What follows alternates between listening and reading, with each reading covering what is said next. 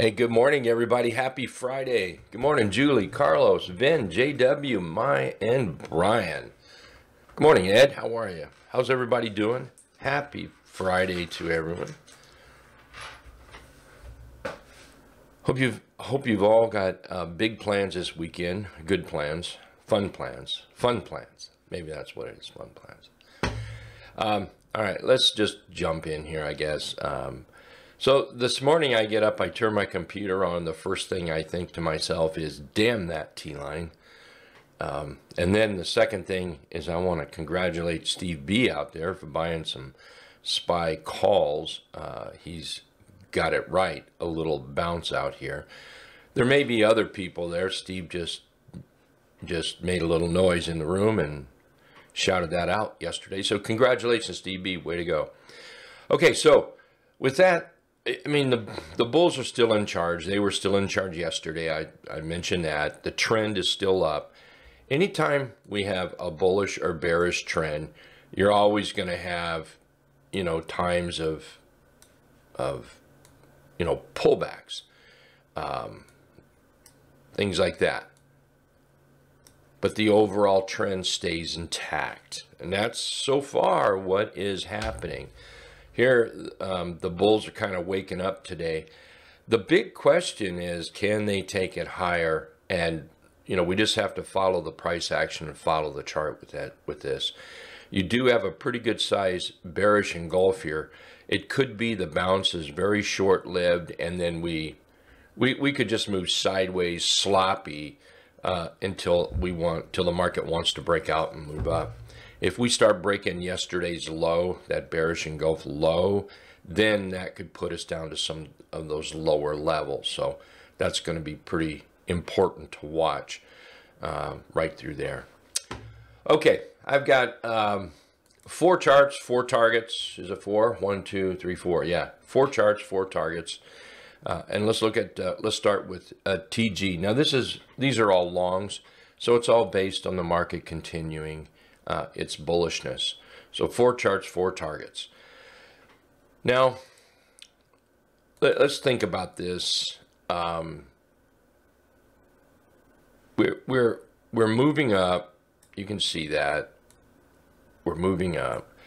That doesn't mean that there can't be sloppiness, just like I mentioned that in the SPY there. We could pull back.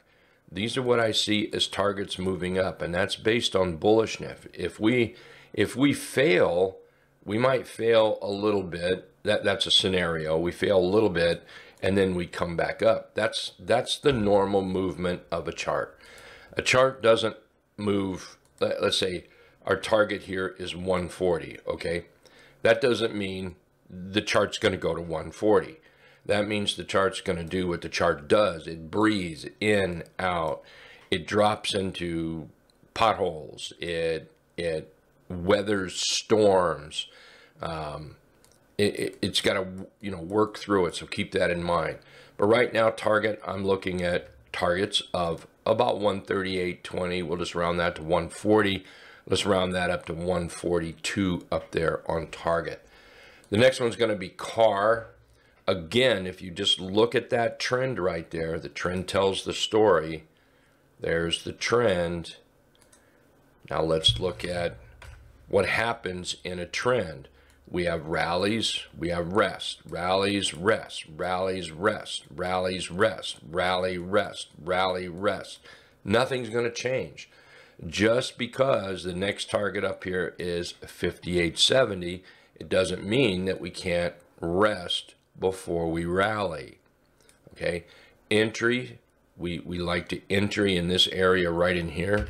This would be a good area for me to enter in. I'll even go up a little bit.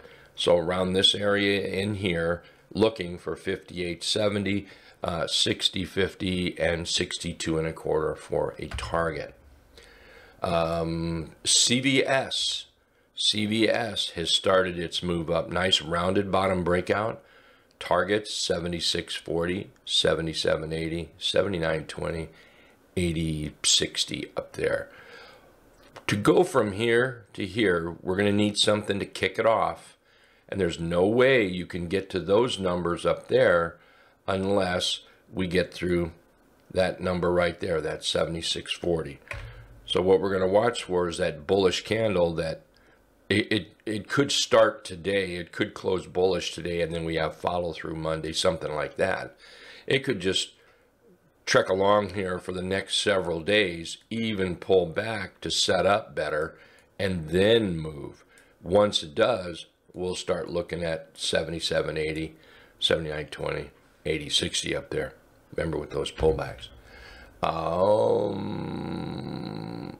Zion is another one moving up here with targets of about 41, 42.75, 44.70. You've got the 200 period moving average right there. That's going to be something we need to break out of. So this, we may not be set up right there in that area for a buy. What might need to happen is move sideways, maybe even a little bit of a pullback. We've got a bit of a gap here that could get filled. Once it gains its composure, then we can start looking at those targets up there like that. So there's 4 charts, 4 targets.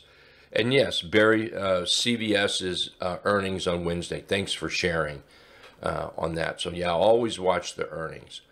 Let's take a look, since we have time, let's take a look at a couple other charts. Let's take BIDU here. BIDU is setting up quite nice. If you look at this whole thing right through here is nothing but consolidation. Just the back and forth with price. You can see the trend indicator still remains bullish, trending up. And now we're looking at breaking out right in here. So what we may look for is for BIDU to reach up to this 160 target in here. BABA is one. Here's BABA where we've popped up, we've flagged. Overall, the trend is very nice. Chart pattern looks good. Up, flagged, and now we're trying to break out. That puts the targets, we'll put the high target in here. And when I'm looking at these targets, I'm not saying it can't go higher. It could. I'm just looking for swing trader targets, trades to trade this swing. Let's come over here to this watch list. Take a look at CWEB breaking out here. CWEB, nice breakout. So here we've got a pop to the downside. We set up for an inverted head and shoulders here. Now the trade is on its way. Manage that trade. The biggest target that I see up here right now is about 52.80 up here on this high back in March. So keep in mind, it can zigzag on the way up there, just like this. Up, zigzag, up, just like that. All right. I'll catch everybody at the bottom of the hour when the market opens up. Thanks so much for being here. Again, happy Friday to everybody. Take care. See you in about 30 minutes.